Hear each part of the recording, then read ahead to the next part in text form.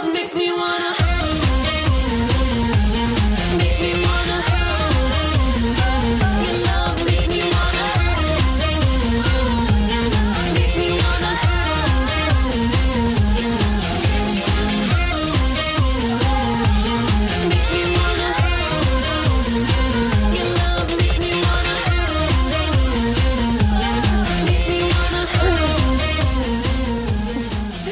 Hello, hello, hello, and welcome to In the Mix with yours truly, Jeannie Ortega. I'm coming to you from the Sunshine State, Orlando, Florida.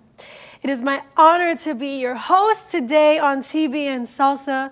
Thank you to Matt and Lori Crouch, as well as Sammy Rodriguez, for giving us another opportunity to boast on God. With this show, it's my heart to highlight people in movies, music, media, and ministry that are doing things for the kingdom of God. The Bible says every good and perfect gift comes from heaven. Well, it also says that God has given a gift to each and every one of us to share with each other as good stewards of His amazing grace.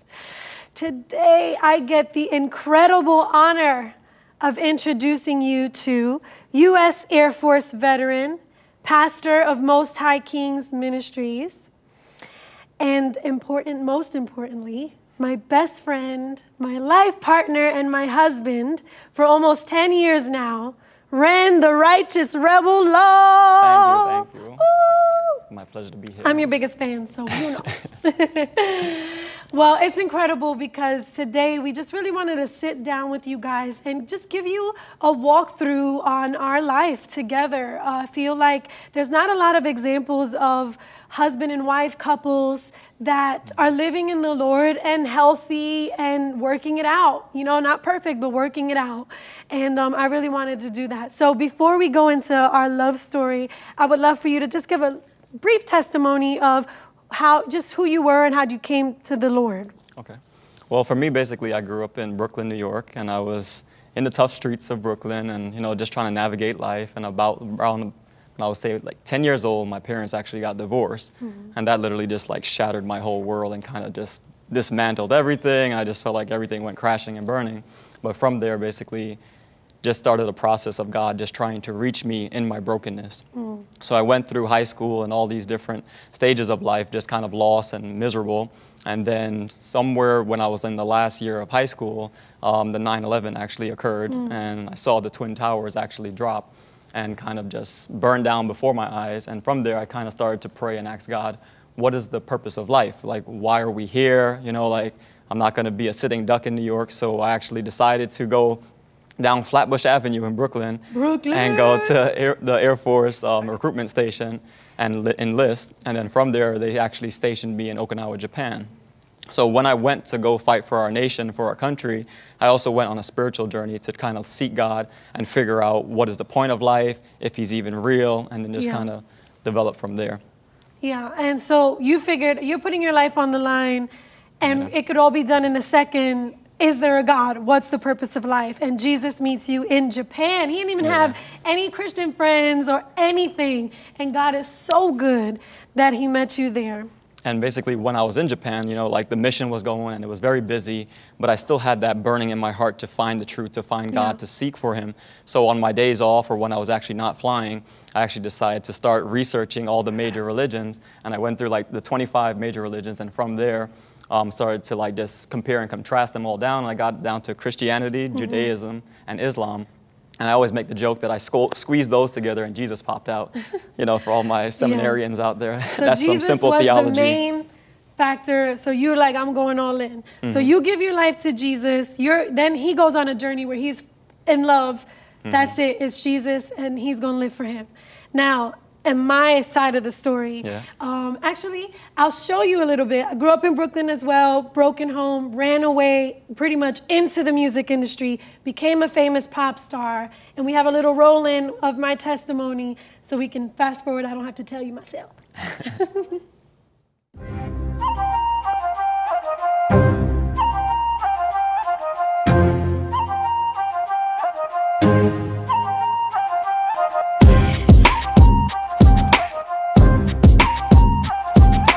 Jeannie Ortega, Papoose.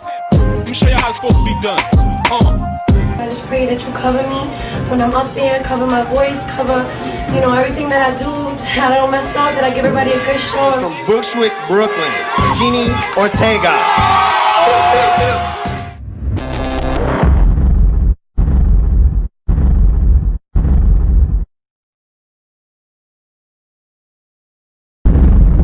Would you please welcome for the first time, Jeannie Ortega. Yeah.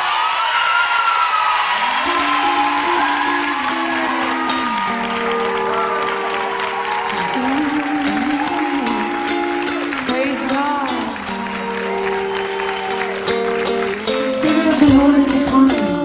Because he has anointed me to preach the gospel. Jeannie Ortega, she's anointed. We love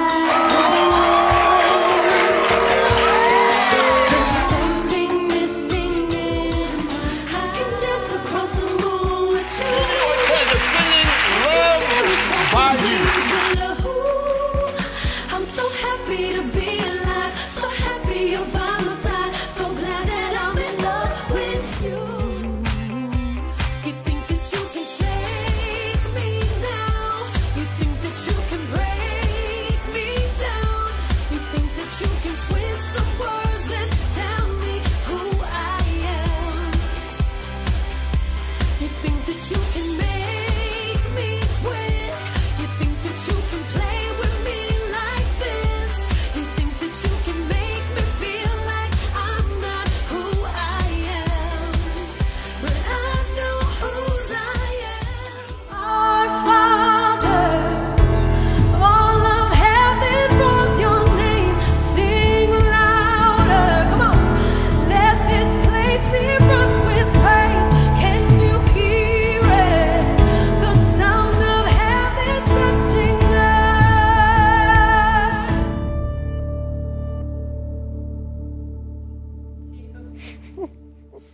It's so weird watching my own testimony, but I'm grateful for what God has done. So here we were trying to do our own thing. Then God made a way for us to get to him. So I know that, I'll say me, before I met this man, I did not want anything to do with a man. I just wanted Jesus.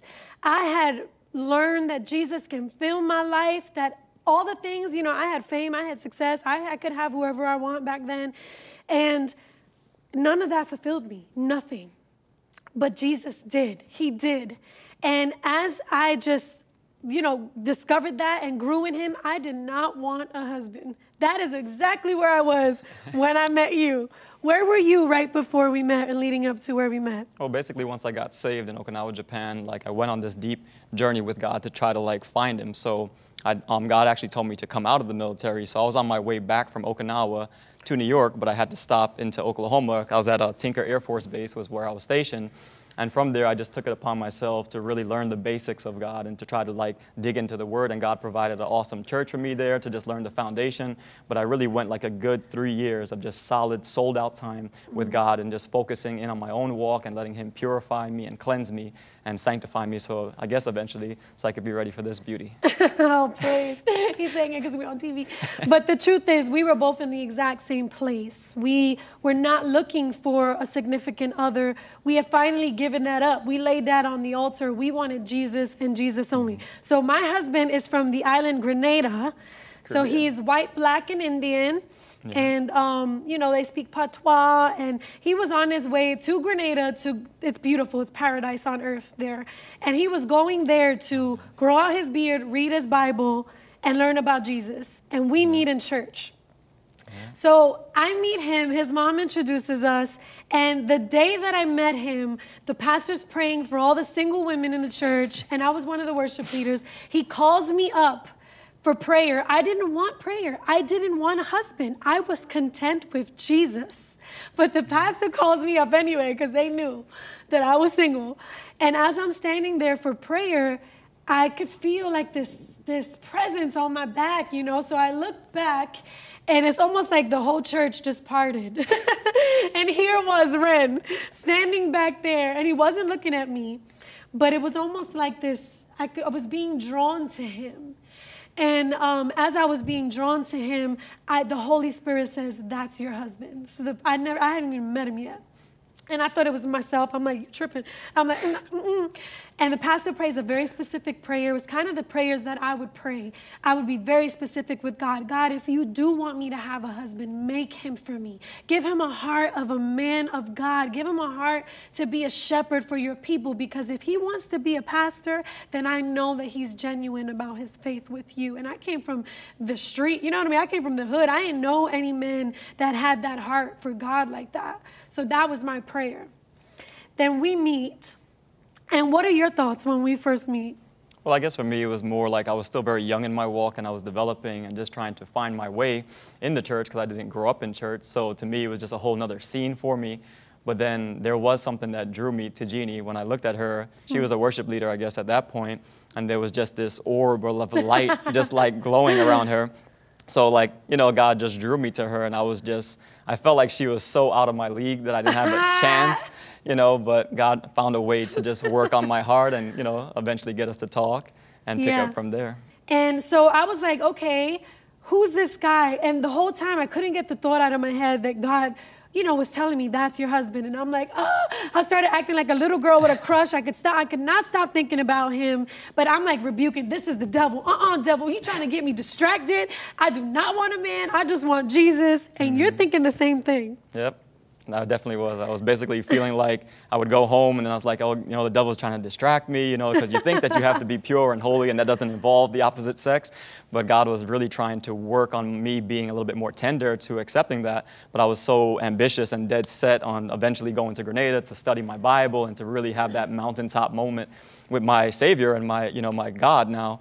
And then God just started to like really break down that hardness or whatever I was putting up against her. And he's like, you're going to miss out on something amazing too. You know, I'm trying to work something out here. All right, so let me now fast forward a little bit. So we meet in church. We're both thinking like, could this be? Could this be? We're both praying, Lord, please don't let this be. We want you.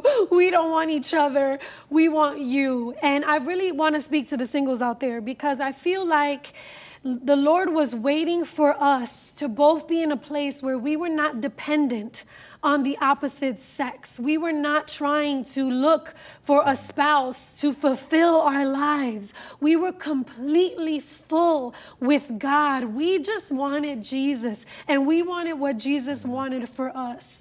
Long story short, he was supposed to move to Grenada. He doesn't go to Grenada. A couple months later, he's still in New York, and God had spoken to him now that this was more than just a beautiful girl.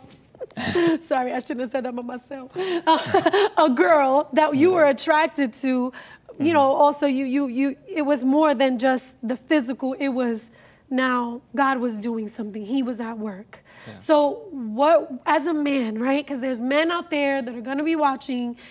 How do they know when God is speaking to them about a woman and not to get trapped up in just a pretty girl or somebody that they think fits all their, you know, what they're looking for? Well, for me, what I would say, you know, because I also came from the world, so now coming into the church and like getting this relationship developed with God, I realized men, we're very visual, you know, so everything for us is what we see, is what we want.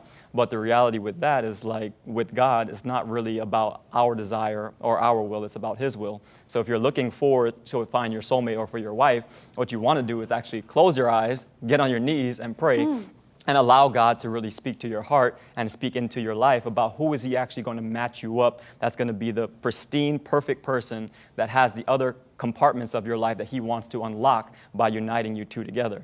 So, all right, 3 months later, here we are in Central Park. We're courting. We both are in love with each other. We were, you know how it is when you first meet somebody and you talk for 12 hours a day on the phone. You see each other as much as you can. We were praying together, which I think is very important to do because you need to seek the will of God. And where there were times where I was praying with him and the Holy Spirit would tell me, treasure him. Kind of like, be nice, but this is long term. This isn't just a pass-by relationship. This is forever. So we would pray. It was incredible. We were having moments where we were in the Word. The Holy Spirit was meeting us, and it was just so great. We were at this point, we didn't even know if we were going to be husband and wife. We both felt God was telling us. So we're in Central Park, and we're sitting down. We have our blanket out. We're eating, little treats, and then I'm like, I gotta go to worship practice. I'm out. We gotta leave. God is number one in my life. We're having a great time afternoon. I need to go do my obligation. He's like, can you please just wait? So at this point, God had plans, and he was setting me up, and I didn't know about it. Yeah. But you would eventually propose to me 3 months into knowing each other. Yeah. What were you thinking? Well, to me, because I'm very, I don't know how to describe it, but I'm very practical and very logical. But when God speaks to me, and because I've lived a disobedient life in the past, what I realize is that if God is going to actually speak to me now, I'm not going to question him. I'm not going to wait on certain things. But what God did tell me, he did tell me that was my wife. So I was like, okay, well, how does this work? And then I was thinking about the future, and he's like, don't worry, I got this. So he actually led me to, I think it was it Zales or one of these jewelry stores, gave me the exact ring that she was basically we were talking about whatever engagements and all these different things before, and told me the ring, provided for the ring, everything else. So my job now, in God's perspective, was I need to go and deliver the good news, right? Which I wanted to throw up. I did not expect for that to happen. Yep. But go ahead. So now he gets me on a canoe in the middle of Central Park. It's so beautiful. I fought him, of course, because I'm like, I got to get a worship practice. He's like, please, just a couple more minutes. We get on this canoe. It's beautiful. The sun is glistening. It is like, and honestly, I know I'm not I'm one of those girls who say, this is so cheesy, but it was so magical. It really was. And the sun is glistening on the water. And I'm such a nature girl. I'm like, look at the water. It's glistening. And I'm trying to follow the sparkles. And it just literally was sparkling right from the sky all the way to our canoe. And it was not going past our canoe. So I'm thinking, oh, God, you're so good. You give us these beautiful, magical moments. And he's like, that's my cue. He gets on his knees and he proposes to me. Now, ladies, how I felt, I'm going to be real with you. I thought, what's the pastor's going to think? What's our parents going to think? What are people going to think? And I went through all this, and that's how I was getting all sick. I'm like, oh my gosh, what are people gonna think? It's only 3 months. We definitely know, though, I loved him, and God was telling me every way he could, was giving me signs like, marry him. Seriously, it was amazing that he was my husband. And I had a choice. Would I marry this man, or would I allow the voices of the world, or whatever we think should happen. And I couldn't reason with the fact that I knew God told me he was my husband so many times. So I said yes. Fast forward it 7 months into knowing each other, we were married. It's now about to be 10 years. This is our 9th year. We're going into our 10th year. And I want to be honest with you. This was God. When God is in something, he will equip you for it. And we've been through so much within the course of our marriage, from getting kicked out of church. Could you believe that? Yep, kicked out of church because there was a schism in the church where there was a split, where they didn't agree on what our position should be in their church. There was jealousy and all types of mess. And here these 2 kids from Brooklyn grew up in the streets. We ain't know nothing about Jesus. We fall passionately in love with Jesus. We fall passionately in love with each other. We want to only do what God wants. And here we get kicked out of church. We get devastated by people that we were like, we thought we were safe. Yeah. And that rocked our world. But we made it. So, Renn, let's talk. There's going to be, okay, that's one issue.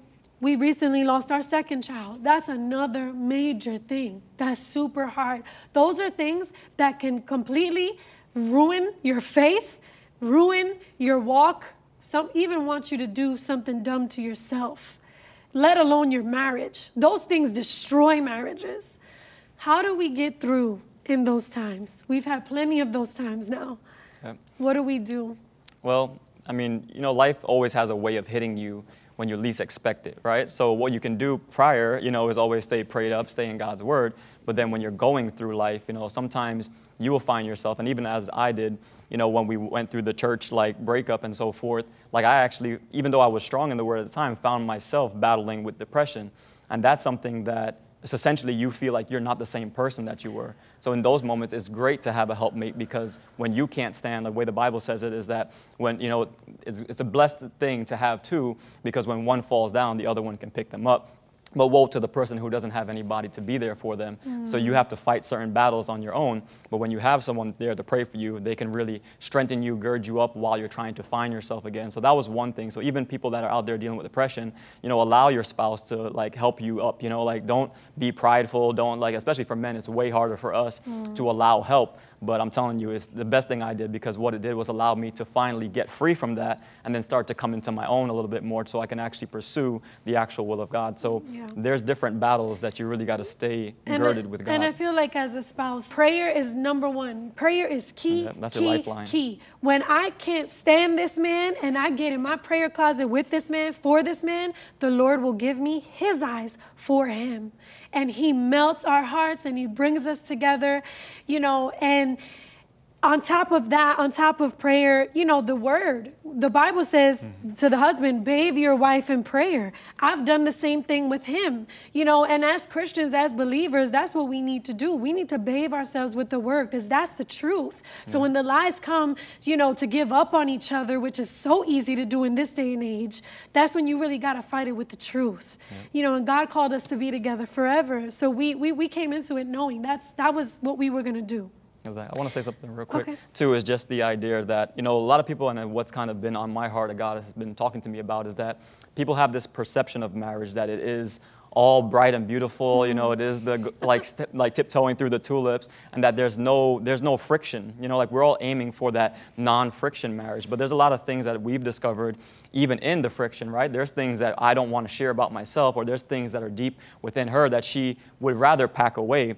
But through talking it out, you know, through actually getting into maybe heated arguments at times, like that is a more accurate picture at times of what God is looking for. He's not looking for us to hide the baggage of our life. He wants us to bring everything in. You leave out the parts that you're supposed to leave out, but then there's certain things that God has ordained, I believe, to allow you to work through as a couple, so which it does is actually brings you closer. So you can have some moments, you know, and if that's what it looks like, you know, for me, is what's actually happened is that it causes us to grow closer together and to know each other's struggles and to want to fight for each other harder. Yeah, it's incredible to have a helpmate, a partner in Christ is what I say. You know, it's been 10 years almost, and it's been rough, it's been up, it's been down. The number one voice in your relationship should be God's. Not the influences of the world, not the families, not the friends, not even your church. It should be God. Yeah, he's the only After one. that, you take care of what's yours. And your first priority after that relationship with God is to each other and your family. You'll make it through. God has been so good. There's so much to our story. And maybe we'll share later another time. But I'm just incredible to do. It's incredible to do life with him, to do ministry with him, and with God at the center of it all. So right now, we get to introduce you to a song that we did a while ago now. Yeah. And it's beautiful because we're on it together. Here is Imperfection by yours truly and the Righteous Rebel. Enjoy.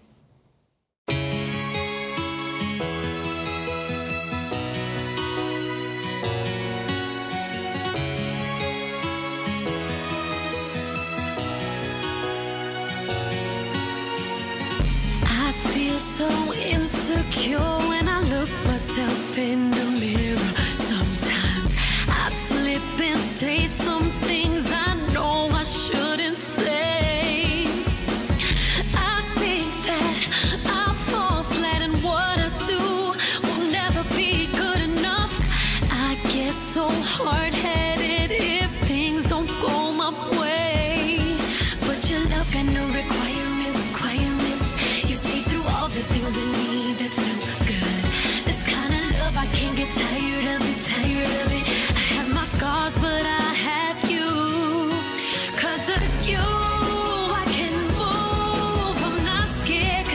you're right here. I won't lose, I got you when I breathe, 'cause you see through my imperfection, imperfection, imperfection, imperfection, my imperfection, imperfection, imperfection. Whoa.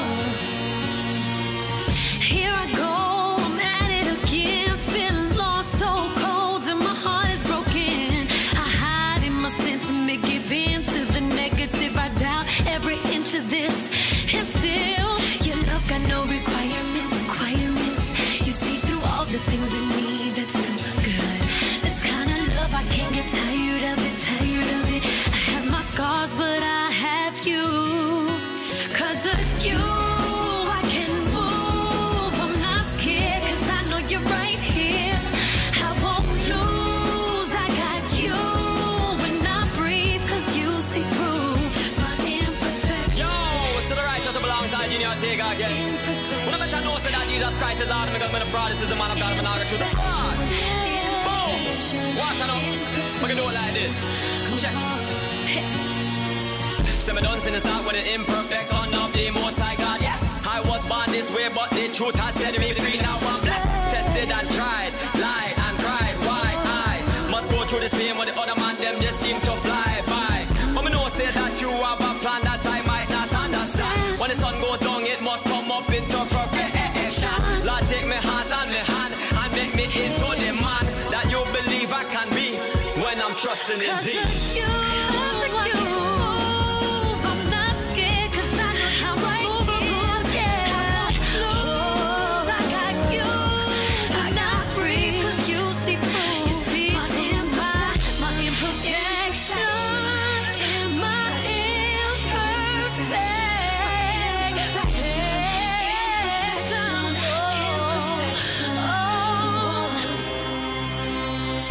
Oh yeah, I'm so glad I'm you. Kind of love so unconditional.